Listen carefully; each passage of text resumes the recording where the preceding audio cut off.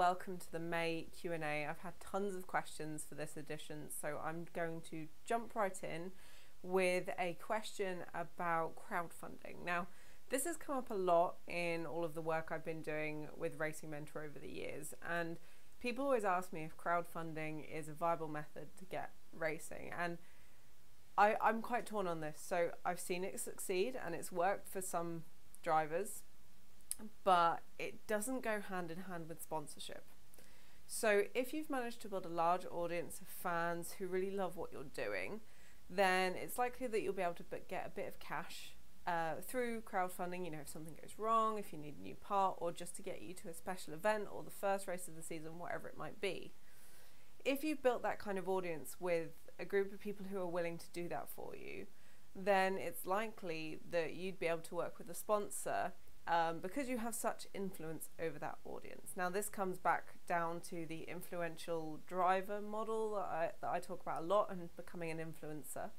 If you put out a crowdfunding program and ask for money, it can seem like begging.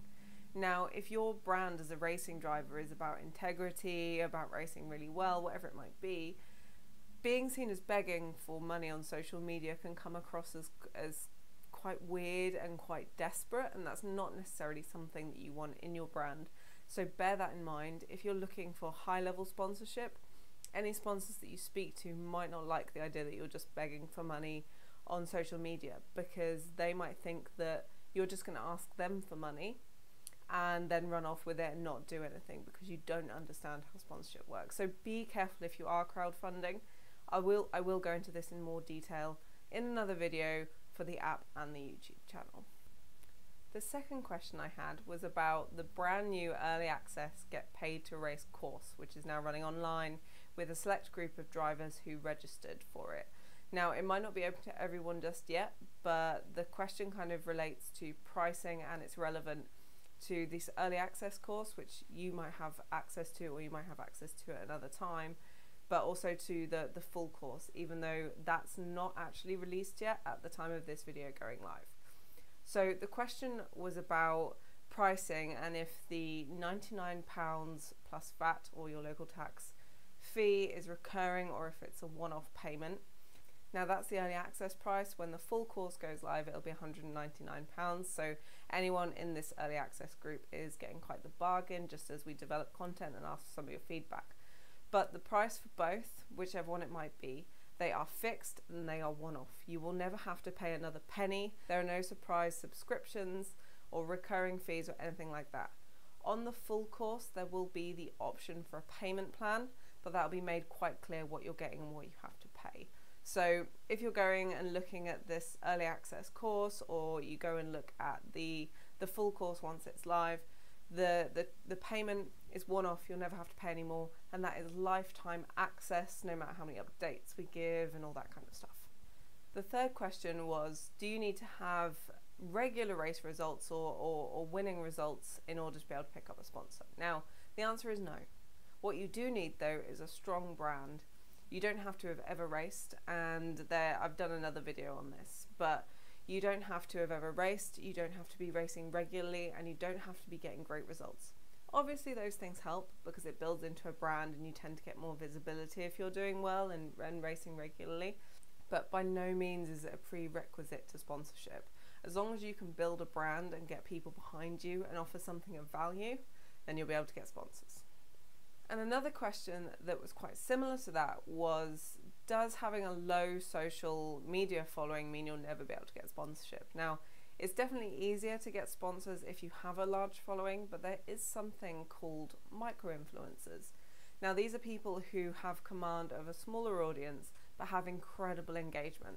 So if you don't have a very large audience, I would do two things. Firstly, look at building it, or have you reached maximum size for your audience? That's unlikely.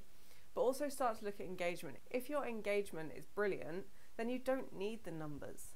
Because, and I talk about this in the book Get Paid to Race, if you have a follower count of 500 but an engagement rate of maybe 50%, which would be massive, then you're going to reach more people than a 1 to 5% engagement rate of a larger audience.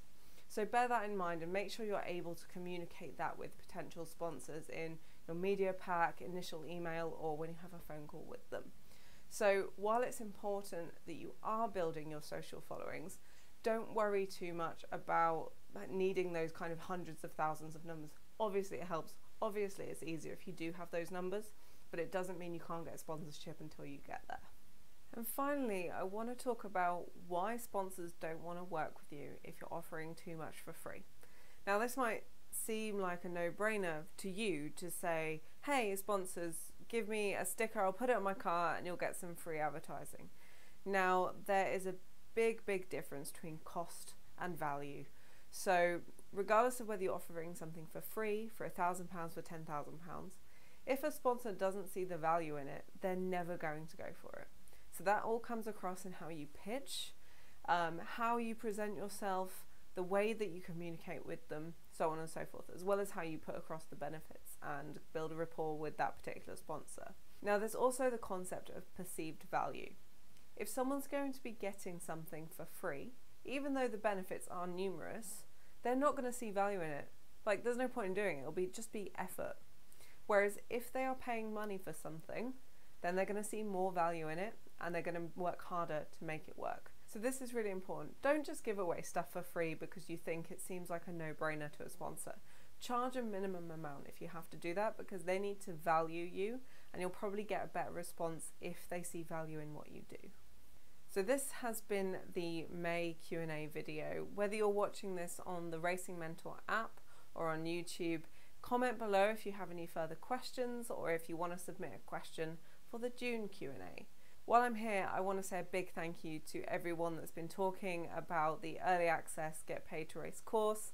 The response I've had has been overwhelming and I'm so excited to see so many of you kind of get on board with this and start learning and start getting the kind of results that our live students have been getting. Now, with a return on investment of like 4,000% on average through all of our live students, I'm really eager to see just the kind of results you can get from this online course. And if you are watching on YouTube and you're not sure what the Racing Mentor app is, you can get that on Android, on iOS and on the web as well.